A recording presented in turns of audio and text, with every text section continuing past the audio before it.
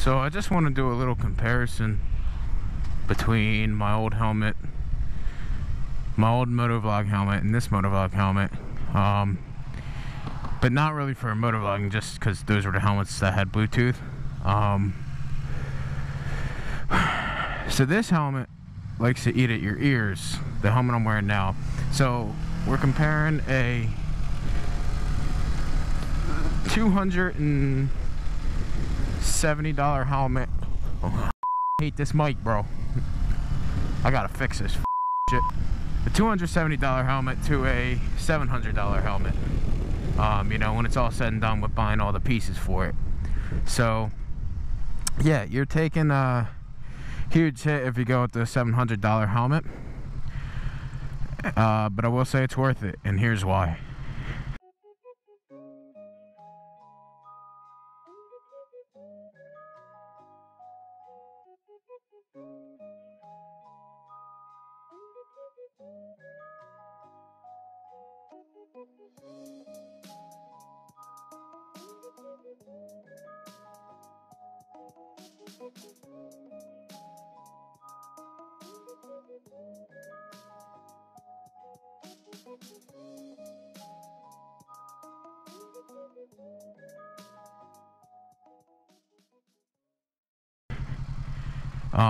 Now I'm not gonna get into the specs like hardcore, oh this and that, you know, this many feet Bluetooth connection and shit like that, but you know, I'll do the basics of what, you know, our average consumer is gonna want to know. First off, comfortability. The old helmet I had, which was the Bilt Techno, the Bilt Techno, not comfy at all. Well, okay, it fit fine, very snug. Fits small, so go up a size. Very comfortable for the first hour riding. Anything past that, you wanna die, pretty much. You know, it's unbearable to it. Well, I wouldn't say unbearable. It's just, you know, you're gonna be in a mood. Let's say that you're not gonna be happy. Whereas this helmet, I can ride all day long with this helmet, and no issues. I will say the only issue with this is they have like a little hole where you can put the speakers in for your Senna, but it's a shitty fucking hole. It's not deep enough. And I have the Senna Evo S or whatever, 20S Evo, and you know, I couldn't use the sticky pads for the Velcro because that pushed them out. So I took my double-sided Gorilla Tape and put them in there, and even then it still rubs against my ears a little bit unless I find the perfect sweet spot, which very rarely happens. So you expect your ears to get f***ed up. You know, my ears were sore for a week until I switched over to putting them in the wells with Gorilla Tape. So you can expect that. Price, you know, obviously when it comes down to it, if you're a cheap mother like I am, then you'd probably want the Bilt Techno helmet. However, I ride enough to the point where I could justify getting a $700 helmet, because there are ample amount of times, even like right now, it's December 3rd, and you know, I'm still riding. I ride year round, so for me, I need that comfortability. I need that wind protection. That's the other thing about when it comes to, you know, you pay for what you get. There's hardly any wind noise. I wouldn't say hardly, but comparatively, the wind noise is almost non-existent. So that's a plus. The sound quality of the music is better just due to the fact that outside noise is reduced. So you are really paying for what you get. But again, if you are a cheap, get the Techno if you cannot spend $700. It's great, you know, especially if you are looking to have a, not even moto vlog. I mean, it's just smart to have a GoPro on your helmet anyway, because of ass out here. So, you know, if you're looking to get a GoPro too, maybe go with the Techno. I mean, I didn't buy all my shit at once, I'll tell you that. I had to slowly, you know, acquire all the little pieces I needed to make this helmet.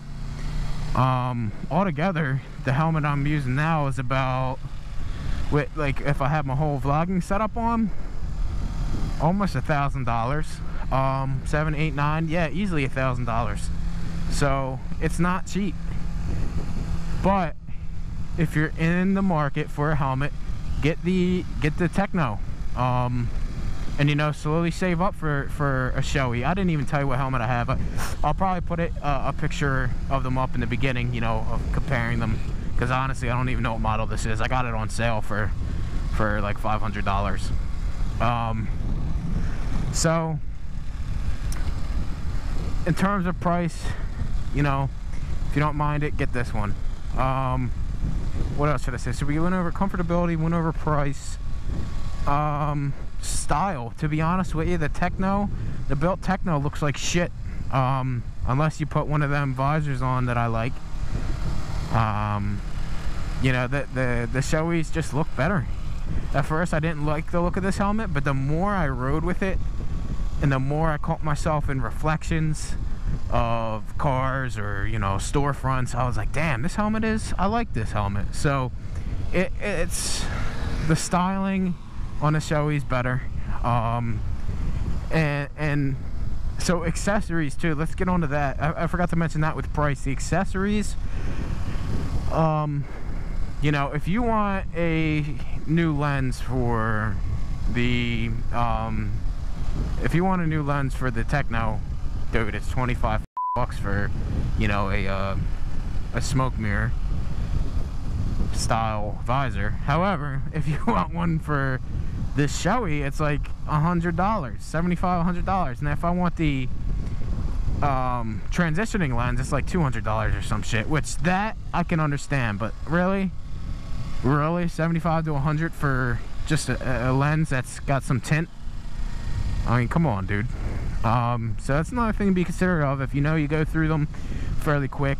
However, I will say that I would much rather not buy an extra tinted visor and just rock sunglasses under here, because they give you this anti-fog inner thing, and bro, you do not fog at all. It's cold. I've ridden on 35-degree days and I'm blowing on my mask or blowing on my visor and I'm not getting any fog. It's fantastic. So we went over price, went over accessories, went over comfortability. So what else is there? I went over styles. Considering with the styles, we can go over the airflow. Airflow is a bit better than the Techno, but I've definitely noticed that I can't, be honest with you, I can't feel too much of differences between them. Like even the Techno, when I would use airflow versus when I wouldn't, I couldn't really tell much of a difference between having them open or not, besides very, very cold days. Other than that, you know, I couldn't tell. So if you are someone that's into the airflow, I would say that the Shoei has a bit more of a difference when it comes to opening the vents versus closing them. So that's something to consider. Trying to figure out what else we can really talk about this helmet. It's just overall a good helmet. Shoei is definitely worth the investment. It's like a whole new, it's almost like you never put a helmet on before once you put one of these on. I put one of the very, very expensive ones on, like the $1,000 helmets, and oh my god, when I tell you that was like on top of my head, like if my head could get off, that's what that felt like. And I am most definitely getting one of those in the future.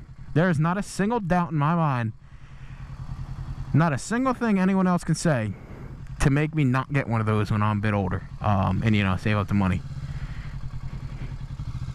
I wouldn't say a bit older, but overall it's just nice to be back on the bike. I just, you know, wanted a title for this video so it wasn't just me riding around, because let's be honest, who the to see that? I'm sure a couple people out there would watch, you know, someone just riding around without them talking, especially with my disgusting voice. But you know, maybe some people want to know the differences between cheap and not so cheap helmets.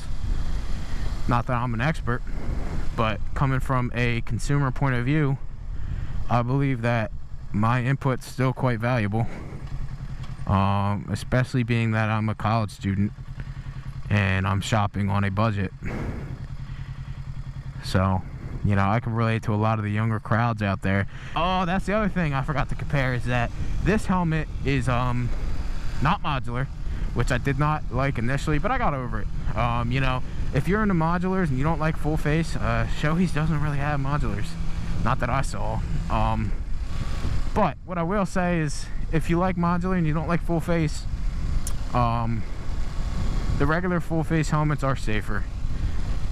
You have less pieces that can really break on you, because you have all them moving pieces you gotta worry about breaking on the modular helmets. And you know, if you are gonna put a GoPro in there, I personally know from experience that the modular ones are a bit more of a bitch to deal with, because you know, if you go to flip it up and you have your wires all hooked up to your GoPro for your audio adapter to put a lapel mic up to it, it's, you know, it rips out, and now you got a bent audio jack. So it's, you know, the full face, you don't really run that risk of ripping it. And it's, to be honest with you, it was easier to install on here than the modular helmet. I didn't have to think as much about where to put the wires. But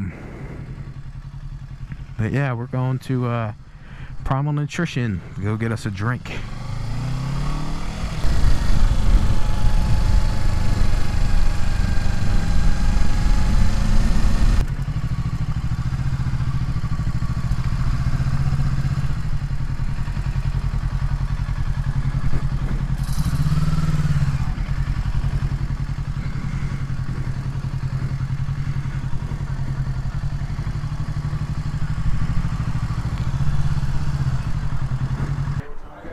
Yo, just finished my project.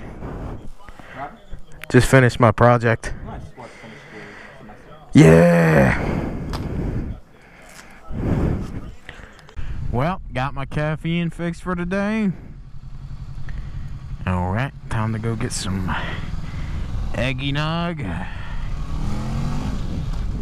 Oh yeah. Love me some eggnog. Eggnog. Gonna get some booze, that's what I like to do. Gonna get some booze, well, how about you?